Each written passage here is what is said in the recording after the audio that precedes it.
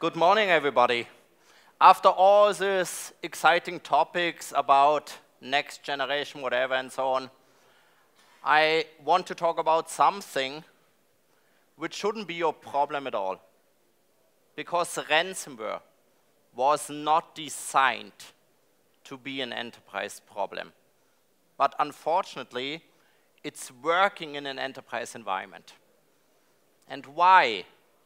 Because you likely didn't invest in security basics. When you go to conferences like here, like everywhere, you look at cloud security. You look at next generation endpoint. And you might hear this later on. I hate the term next gen, because based on this, I'm carrying a next gen iPhone every year. The term itself, for me, is just for techie a bit absurd. But you're looking for it. You're looking for breach detection system to be protected against APT from state-sponsored actors. Doesn't this sound cool? And I bet you invested money in it. We are talking about endpoint detection and response. In the past, this was endpoint protection. Now, analysts like Gartner just figured out a new term for it to make it more sexy.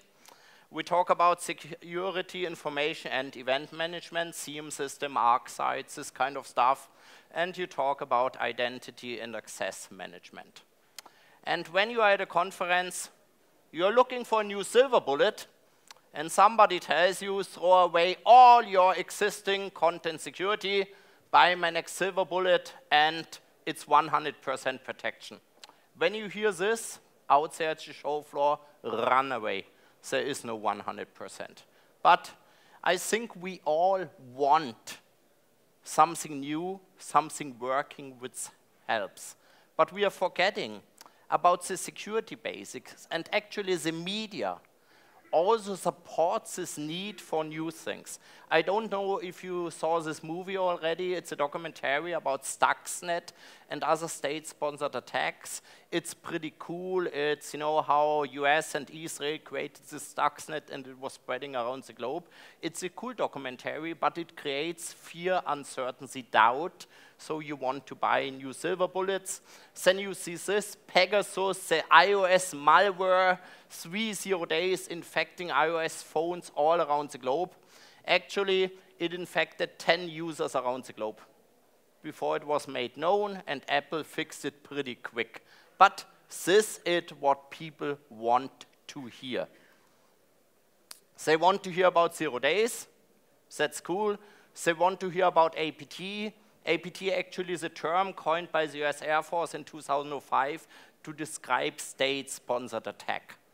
And the likelihood that you are a victim of a state-sponsored attack, let's be honest, is lower than you being a victim of a competitor or an insider who steals your client's database, who steals intellectual property. But that's not an APT. That's a targeted attack. And you don't need to be very sophisticated, actually, to conduct this cybercrime. So it's really this stuff is fear, uncertainty, doubt. And I have to say, what we are seeing now is a lot of companies invested in protection against this, but not in the basics anymore, unfortunately. Of course, vulnerabilities are important. Vulnerabilities are severe. I wouldn't underestimate that you need to do proper patch management, that you need to do proper things to shield yourself against vulnerabilities. Part of Trend Micro is the 0-day initiative. And how do you read this? This is what we reported to different vendors from 2010 to 2016. So for example, for Microsoft, we reported to Microsoft 457 vulnerabilities, and Microsoft needed in average 116 days to release a patch. So the attacker, best case for the attacker, has 116 days before Microsoft releases a patch. Then you have to add maybe 19 days within your organization till you have rolled out the patch to all your system. So the attacker has a window of opportunity for 200 days. But again, it's not a 0 day, it's not very sophisticated. Somebody knows about this stuff already, and you could buy this stuff pretty cheap in the underground. And we always do threat predictions. And last year, in October, we predicted that 2016 will be the year of online extortion. And it was relatively easy to predict because we looked at all the data breaches. We looked at all the ransomware waves starting, and indeed, it is a year of online extortion of data breaches. You just read about Yahoo, and you might have read that it was likely a state sponsor.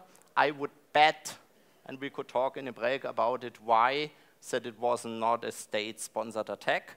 But it's easy to blame a state when you lose 500 million of your customer records, because what could you do against the state?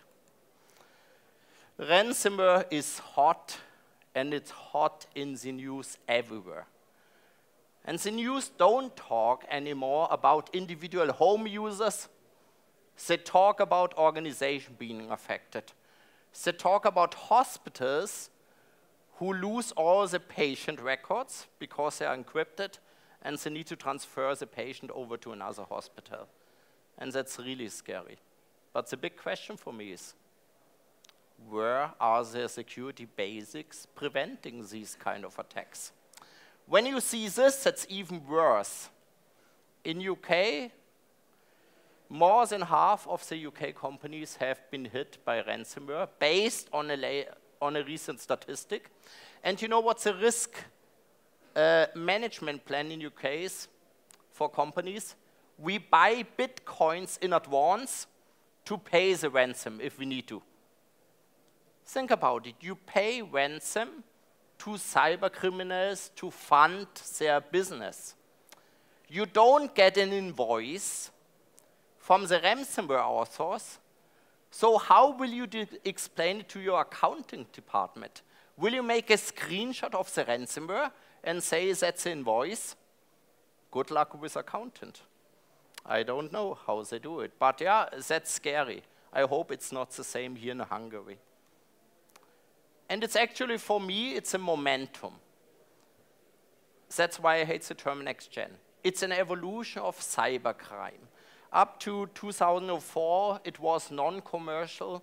Then it really turned commercial. We talked about APT, we talked about targeted attacks since 2010.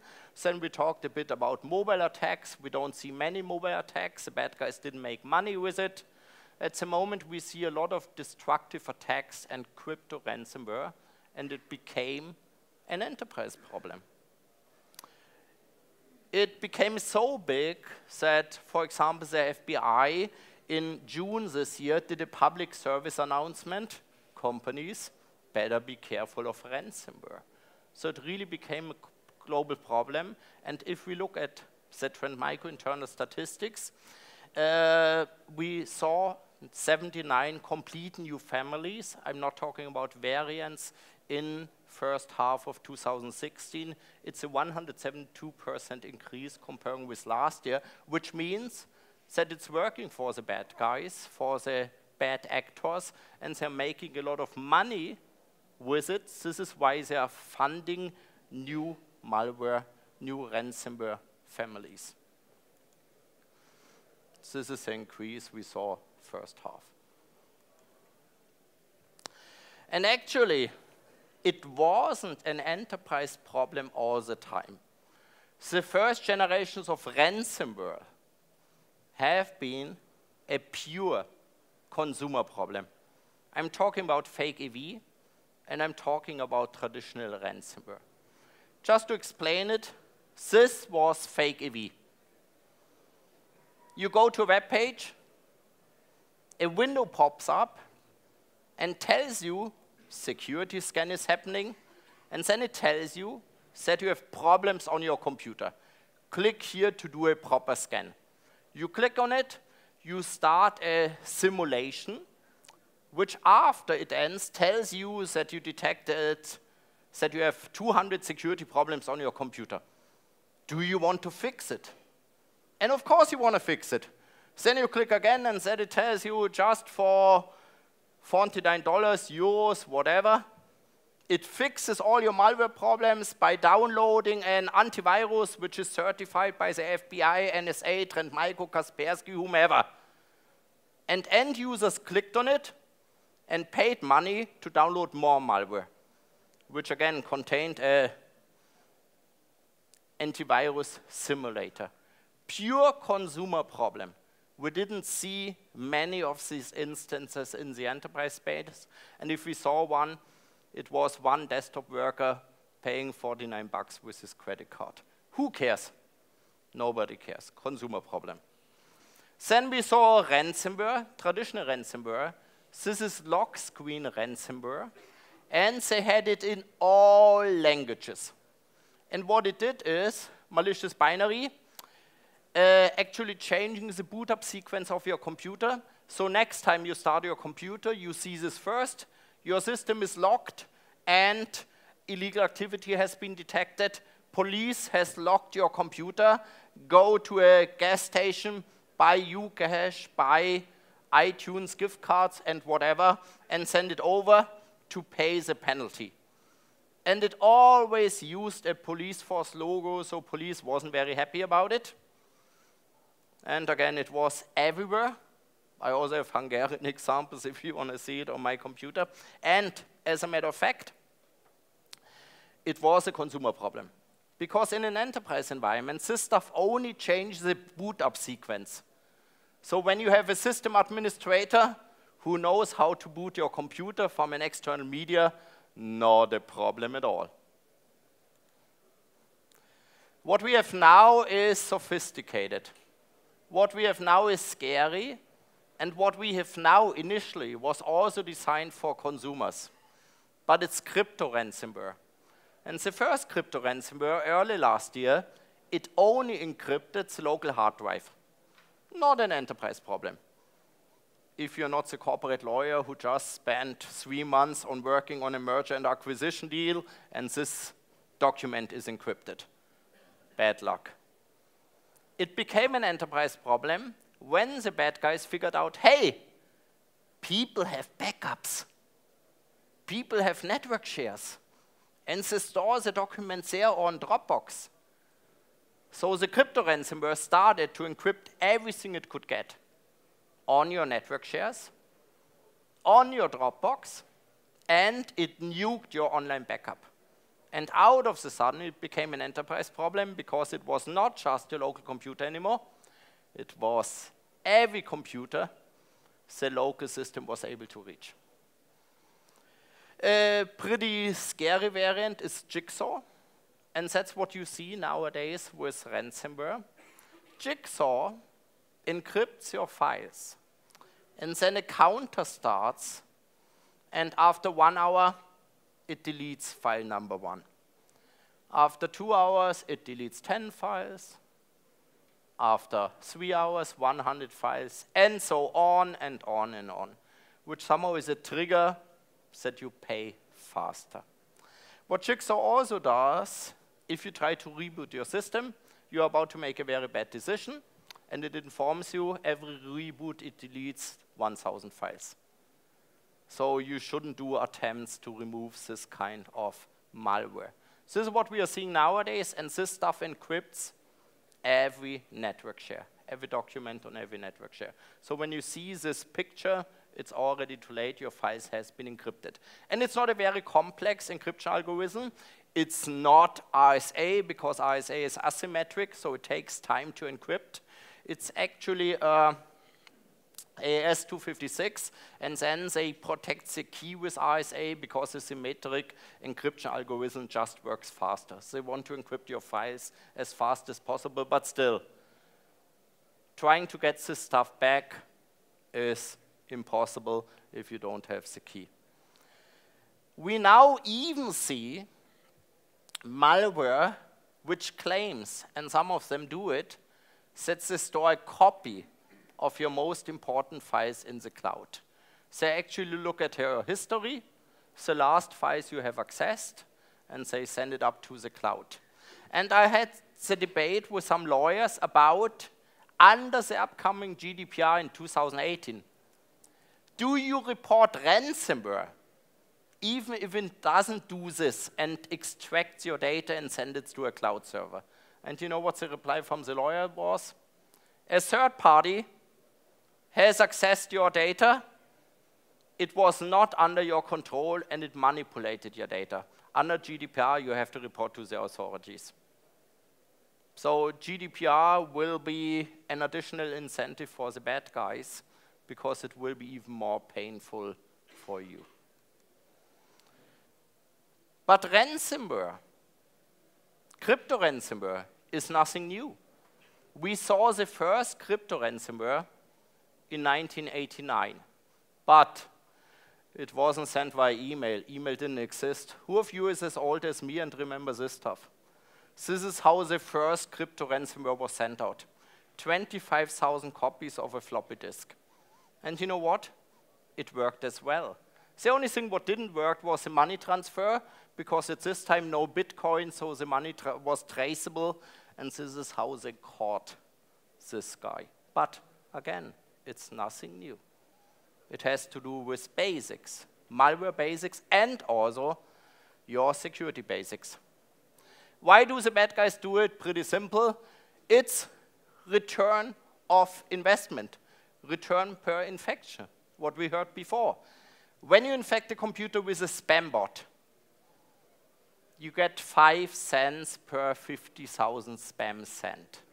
Not very attractive, because there's an oversupply of spam bots. Banking Trojans worked very well for a while, until everybody went to multi-factor authentication in online banking, until the bank really checked up the anti-fraud mechanisms. So grabbing online banking data, grabbing credit card information isn't as lucrative anymore as it has been in the past. What really brings big money at the moment is crypto ransomware, and we see complete ecosystems around this, like ransomware as a service, like attack toolkits, all this kind of stuff, to enable everybody to start a new cybercrime venture and make money with crypto ransomware. So it will not go away soon, unfortunately. Protection against ransomware. What do?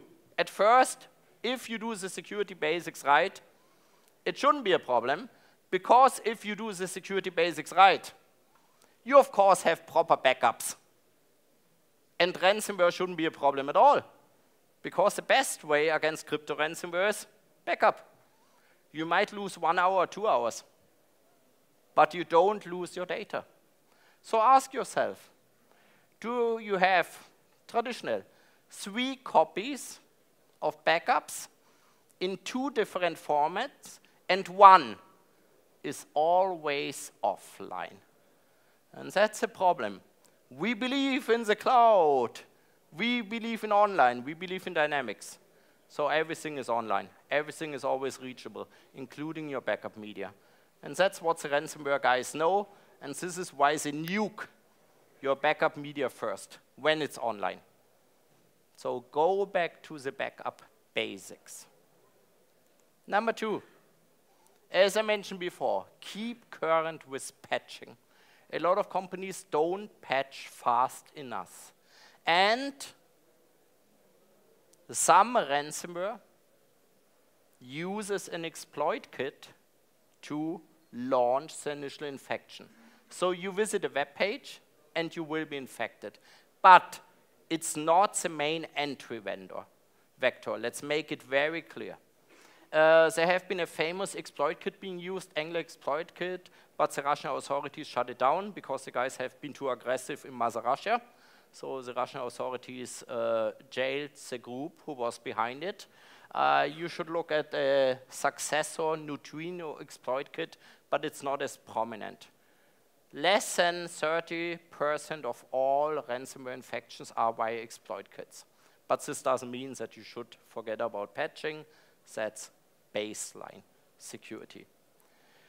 Education, education, education. If your employee receives something from an unknown source, and he just clicks on it to see what this is about, if he opens every binary, every attachment, and clicks, dung, dung, dung, despite all the Windows 8, Windows 10 security warnings, you have a problem with your employees. Your employees should be the best defenders. So ask your IT department to do pen testing on every employee. Once every half year, send out a funny message with a link to click on. And then just measure how many people clicked on it. And then don't blame individual users, but publish the results to the complete company. Say, 20% of our employees clicked on this stupid message. Maybe you shouldn't say stupid, you should be more polite, but this helps because employees are more careful before they click on something. If you have the money, hire an external pen testing company to make it more realistic. Access control.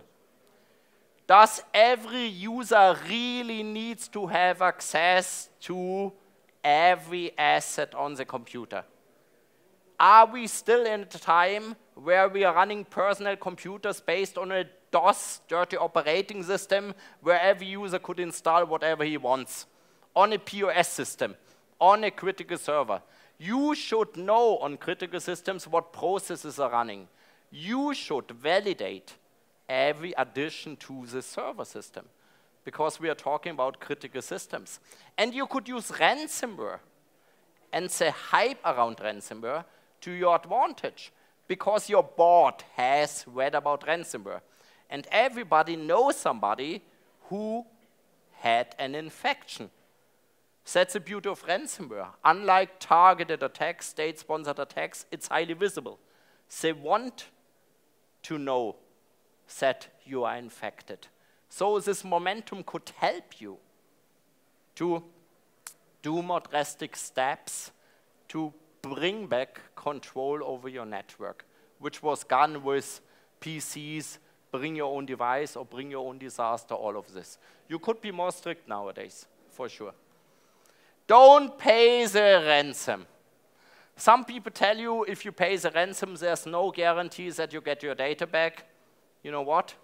Most of the time you get your data back, because the crypto ransomware, before it encrypts, it does a key exchange with the CNC server, and only if this communication works, it starts encrypting.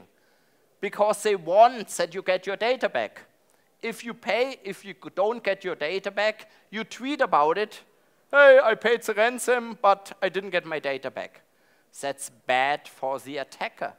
That's bad for the reputation. They want that you get your data back. But when you pay, you will be on a hit list, and they share this.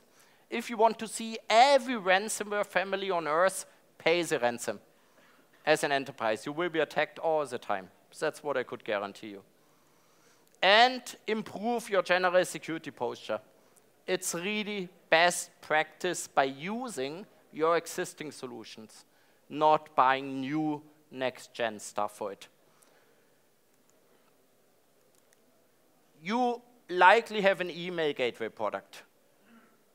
Maybe you've outsourced it, so you lost some flexibility. You could do a hell with email gateway, because most of the ransomware comes in as an email with an attachment or with a link, a URL. Web gateway, if the ransomware can't reach the CNC server, then it likely will not encrypt. If the first component, the first WinWord Marco, can't download malware components, it stops the infection. Web gateway, reputation, web reputation, very successful. You likely have this. You could do a hell on the endpoint. Some people say the endpoint is dead. It's not dead. It's evolving. It is not as efficient as in the past. But with a mix of different technologies, you could do a lot. Network. We now see more and more ransomware doing lateral movement, trying to get key assets and encrypt key assets. Works there. And servers. Vulnerability shielding, knowing what processes are running there. When you have your databases on a key server encrypted, you're really in trouble. Most of the stuff, as I mentioned, comes in via spam. So really tune your email gateways. So the employees will not even see the email anymore. So they will not call the help desk. You reduce the problem dramatically. Let's be very honest, when you look at the binary matching, what traditional security vendors offer, Yeah, 57% of the stuff you see in ransomware is not caught with traditional pattern matching. This is why pattern matching is not as efficient anymore, but all the other methods, like IP checking, email checking, yeah, shielding your system is extremely effective.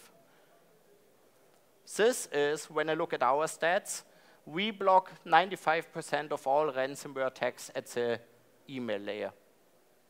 So 95% less problems. And look at all the advanced technology at the next-gen technology at the endpoint and so on.